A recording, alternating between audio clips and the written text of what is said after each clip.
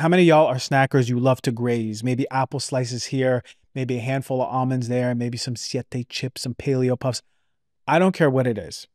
But if you have any issues like bloating, constipation, heartburn, or whatever, your snacking habit may be the culprit of your gut issues. I will explain all of this and give you my naturopathic protocol for better digestion in this episode of Heal Thyself. All right, if you are addicted to snacking, it could be disrupting your gut. Yes, I hate to break the news to you. Now, I'm going to give this caveat before anything. Everyone's different, and some people need to snack for blood sugar reasons. And if that's the case, great. Also, make sure you're getting enough fiber and protein in your diet. But I want to get back to this.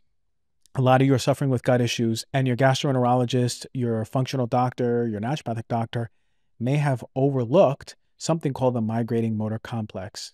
It might be a mouthful. Regardless, important to know, especially if you're suffering with gut issues. You need to know about this so you could tell your family and you could tell your friends, and they're going to go, whoa, that makes so much sense. I feel so much better from doing that. And then you're going to be like, oh yeah, thanks, Dr. G. And then I'm going to be like, I got you. Okay. The migrating motor complex, it's a highly coordinated process. It's in the digestive system.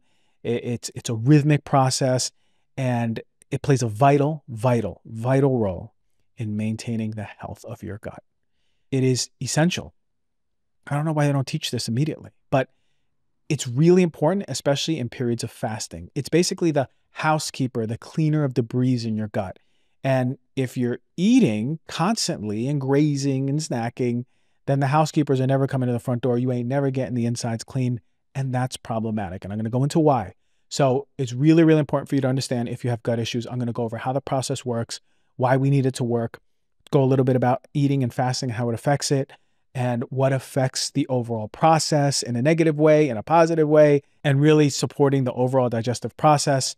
I'm going to go over some of my top protocols naturopathically to optimize your digestion while we talk about this migrating motor complex. So after this podcast, you will have all of the information you need to start making these interventions for better gut health, and noticing maybe in a week, you're going to notice, holy moly, like, why didn't anyone tell me about this? The migrating motor complex cycle, it's broken down into 4 phases. Each phase has a very specific role in your digestive process.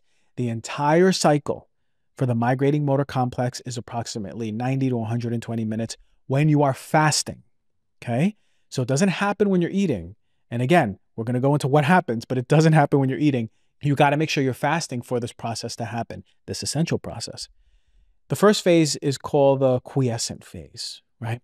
And this is about 45 to 60 minutes in duration. And this is just a resting phase.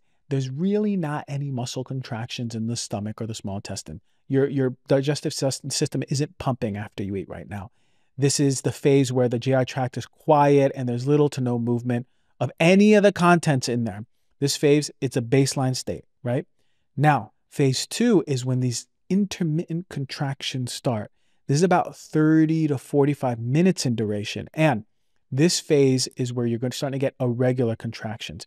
The stomach and the small intestines are becoming activated, but sometimes they're not strong enough to move large amounts of content from the stomach. But it's basically serving to prepare the digestive tract for upcoming intense contractions of the phase 3. So they're sort of like the pre-contractions before the baby. Now, phase 3. This is the phase that really helps redistribute and any of the remaining contents in the GI tract, clean it out basically. And this is the intense waves, and it's the housekeeper wave. And this is about 5 to 15 minutes. You got to be fasted for this to happen. And this is the most active phase of the migrating motor complex. And it's the housekeeper wave. This is when you're having strong rhythmic contractions. They are sweeping, think like a broom, sweeping the stomach, the walls, cleaning it out, sweeping the walls of the intestines, cleaning it out, any debris. This is the phase that is the most important and therapeutic one. It's only 5 to 15 minutes on a fasted state. I want to talk about something that we often take for granted, and that is water. One of my first ever posts on Instagram was about water. And you know that actually 60% of our bodies are made of water.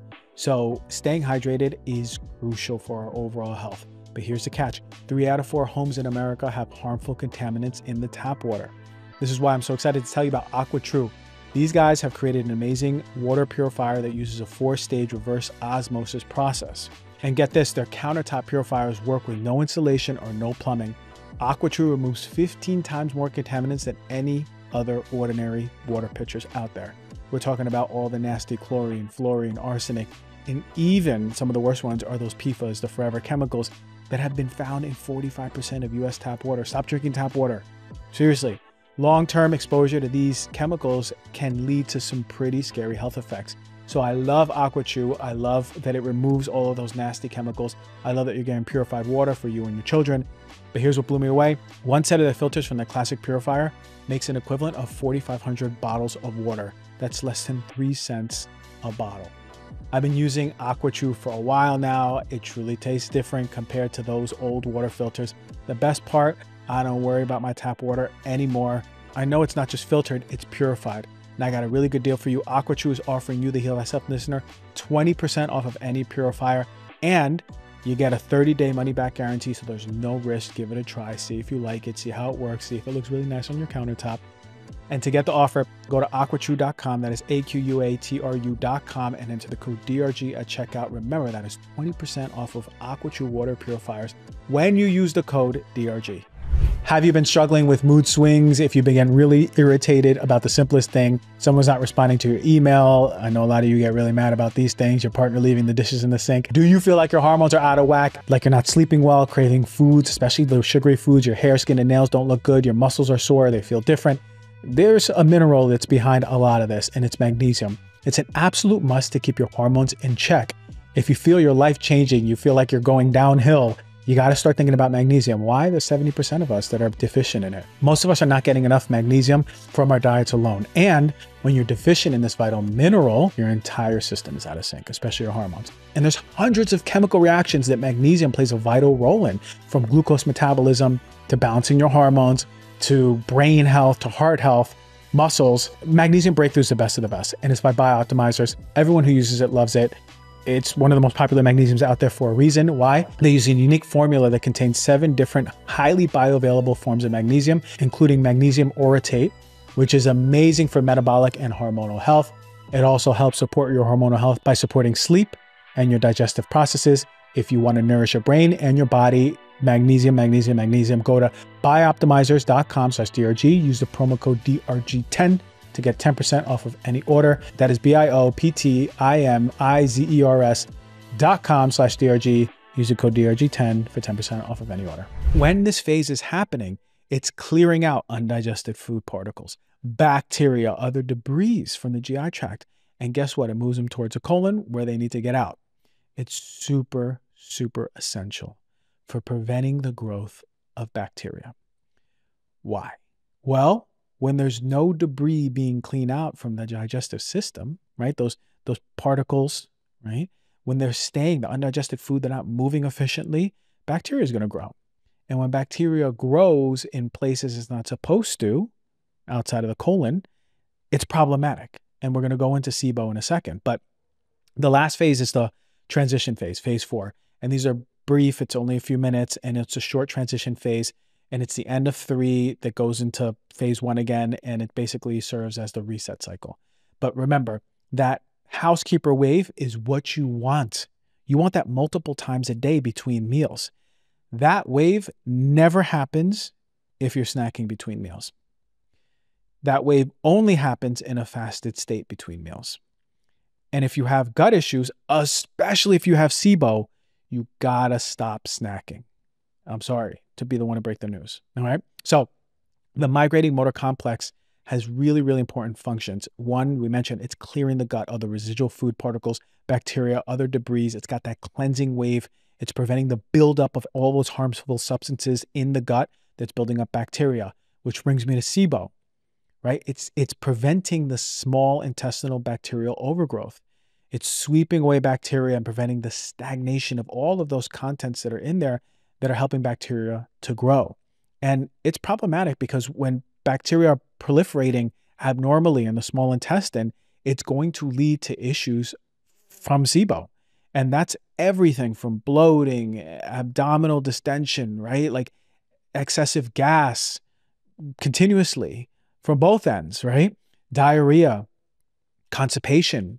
You can get abdominal pain right after eating, or discomfort in your belly, or you can even get nausea, unintentional weight loss, even nutrient deficiency. But it's not only it, it's also systematic processes in your body where you're feeling actually fatigue and weak after meals, brain fog, you're getting cognitive difficulties that are arising, food intolerances, right? Your belly's not happy with you, right? You have bacteria growing in your small intestine, and it's causing all of these issues. Bad breath, right? Halitosis. You even getting joint pains, inflammation, skin issues. How many of you are suffering with constant rosacea, rashes, acne? It's always connected to the gut. Anxiety, depression. Yes, the mental health issues are connected with the gut health. We know that. And if you have IBS, one of the first things to look at is your consistency with snacking. And if you have SIBO, get tested for SIBO.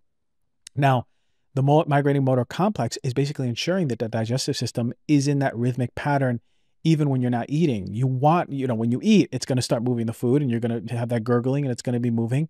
But when you're in a fasted state, you also want the body to be moving.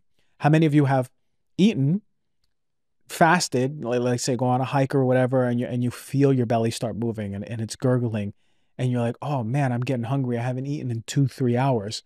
Well, the migrating motor complex is cleaning everything out and you're getting hungry again. It's time for the next meal. And this is ensuring that you're preventing all of those buildup of all that residual stuff and preventing all of those issues that I mentioned from SIBO. Now, eating, the migrating motor complex is active during fasted periods. When you eat, it's interrupted, okay? And when it's interrupted, there can be the buildup of food. The migrating motor complex basically resumes after eating 90 to 120 minutes after the last meal has been digested and absorbed. So think about it this way. If you eat your meal, you want to give yourself at least 90 to 120 minutes before you're even eating anything else, especially for you out there who have gut issues. It's very important. Notice if you do this for a week, try 2 weeks and see how your gut issues are. It's really helpful for me, right? Fasting periods, really important. Making sure that you're having a good amount of fasting between meals, and from your last meal, dinner, to the breakfast the next day, keep it at, see what works for you, maybe 10 hours, 9 hours, 12 hours, see what really works well. But removing those prolonged snacks, even if it's a small handful of nuts, if it's only 2 chips that you eat, it's already disrupting that migrating motor complex and can lead to digestive issues. So factors that affect the migrating motor complex, there's a few. We know that consistent eating, but also you want to make sure you're having high fiber foods. A diet rich in good fiber supports basically irregular bowel movements. And that's indirectly supporting the migrating motor complex by promoting gut motility, right? You want to make sure your gut is moving from your esophagus all the way down to your colon. It's moving and moving and moving. And fiber is going to help that move, right? You don't want anything backed up.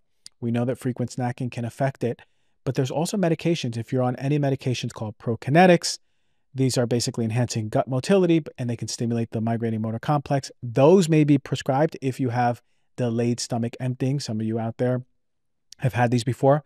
Opioids, they can slow down gut motility and they're going to inhibit the migrating motor complex. That's why some people who are on opioids get digestive issues, because the migrating motor complex is not working at a high level like it's supposed to. Also, diabetes can affect the nerves, which can affect the migrating motor complex. If you have hypothyroidism, it can slow down your metabolism and your gut motility, another thing. And IBS, of course, that's altered gut motility, which maybe could be caused by SIBO, or maybe the IBS caused the SIBO. We don't know which one first, but I would say that it's nerve dysfunction into the gut caused by certain state, either infection or states of trauma, which affect the gut motility. I can do a whole show on IBS, actually, I'll do my next whole show on IBS for all of you out there. And stress. We know that stress will affect the nervous system. The nervous system, through the autonomic nervous system, will affect the gut and gut motility. So no one's going to want to digest food when they're in a state of stress. So really, really important. The best things you can do are not snack and meditate, or not snack and just be present, or not snack and just get into a state of deep presence. You can do a somatic meditation. You can do any meditation, and just taking moments, 15, 20 minutes to really get into your body. That's really, really going to help your digestive system, especially teaching your body how to not get so hyper activated with stress, hyper aroused. So Migrating motor complex, really, really important to understand.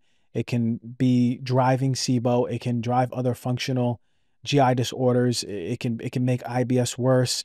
It can make your heartburn worse. So really, really important to understand.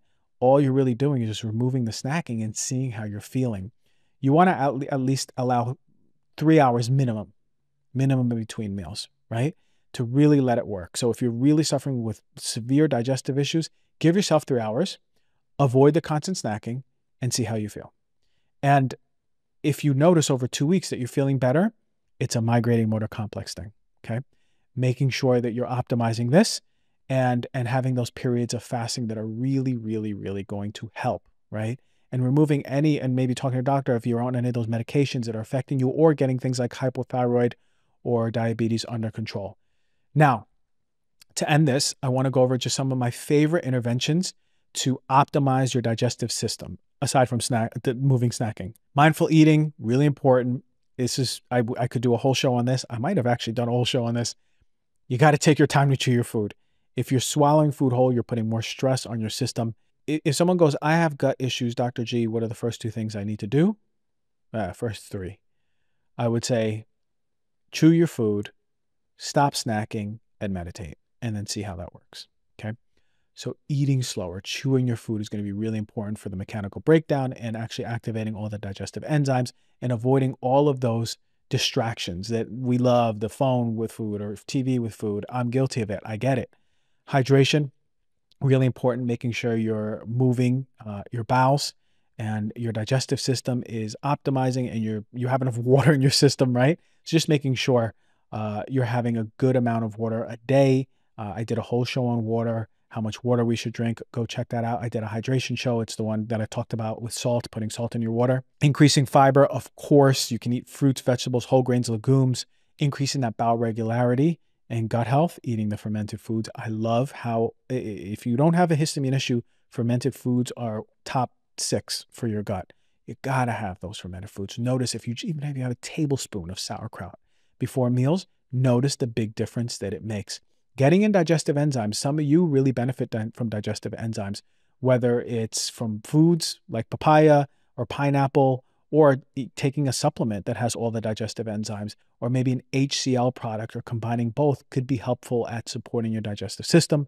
Foods, of course, removing all of those inflammatory foods, the highly processed ones, the high sugar ones, balancing your diet with enough protein, healthy fats, complex carbohydrates, making sure you're getting a good amount of probiotics, evidence-based ones like lactobacillus, bifidobacterium, making sure you're getting those if you need those as supplementation to support. Prebiotics, really fantastic ones that support your gut, are going to come from fiber-rich foods. So making sure you're giving your gut bacteria the foods that it needs, like garlic, onions, leeks, asparagus, banana, oats. Those are good sources of prebiotic foods to support your gut health. Love herbs for reducing inflammation in the gut. Ginger is one of my favorite one. Turmeric's one of my favorite one. Peppermint tea, one of my favorite ones, especially for those of you who have IBS and have a lot of indigestion and bloating. Same with fennel, whether it's fennel seeds that you want to chew or fennel tea. Fantastic if you're having too much bloating or gas. And even chamomile can be really soothing for the digestive issues that you have, the digestive inflammation you may feel, especially if you have cramps. One of my favorite low-key ones that no one talks about is dandelion. Actually, dandelion helps liver and gallbladder. That's going to help aid in bile production and overall digestion. So if you're really intolerant to fats and you notice that every time I eat fat, my stomach hurts, dandelion root tea in conjunction with your meals or before meals can actually be really helpful. Apple cider vinegar, you can take a shot, a small little teaspoon or tablespoon before you eat. It's going to stimulate stomach acid, especially if you have low stomach acid, which is a whole nother show. I did that show before when we talk about, you can even Google it, put heal thyself, stomach acid, heal thyself. I think it was when I talked about Prilosec. Really, really important when it comes to heartburn and stomach acid. And we did a really good show with Dr.G Citron. Go check that one out. We talked about that too. You want to optimize your stomach acid. So having things like bitters or apple cider vinegar before meals is going to be really helpful. Regulate your physical activity. You want to make sure you walk after meals. So important, not only for reducing stress, for digestion, for blood sugar. It's one of my favorite things to do. I almost do it after every single meal at this point. Reducing stress. We talked about that. for reducing all of those nervous system stimulation to the gut, excess nervous system stimulation. You want to make sure you're at a calm, peaceful state. A lot of people don't talk enough about eating consistently your meals. Your body wants consistency and it wants to be on a regular cycle. So you don't want to eat dinner one day at 5 o'clock and then the next day at 8 and then go back to 5 and then 7. Make sure you're starting to get some regularity for your system and eating at times that are not too late. You don't want to eat too late, that you want to go with the circadian rhythm of your body and your digestive enzymes, okay? If you're not having magnesium, it's one of my favorite supplements. You got to take it, especially if you are constipated. I talk a little bit about elimination diet in many of my shows that I've done on nutrition and gut issues. Elimination diet, you want to identify the trigger foods that your body hates. It's really that are, even if they're quote unquote good for you, you can Google right now how to do an elimination diet, talk to your doctor about it, and removing all the trigger foods and gradually reintroducing them and seeing how they feel.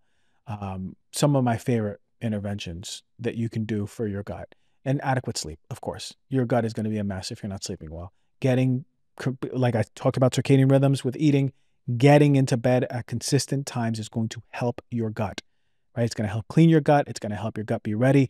It's going to help your gut know what time it is. You're going to feel replenished, renewed. It's really, really important for your digestive health. So there you go. Look, this is to help you. I know I have a very sensitive gut. My gut can go awry at any given time. So I take a lot of work to keep it in good health. From the emotional standpoint, we can always think about repressed emotions that stay in the gut, like fear and anger. But also, I really want to bring to your attention that you can make interventions yourself and see how they work. So beautiful. I hope this really helped. Check out your gut, remove that snacking and see how it helps you. Really hopes it helps. And if it does, let me know. Send me a DM. All the love. Thank you for listening to Heal Thyself, and I'll see you next week.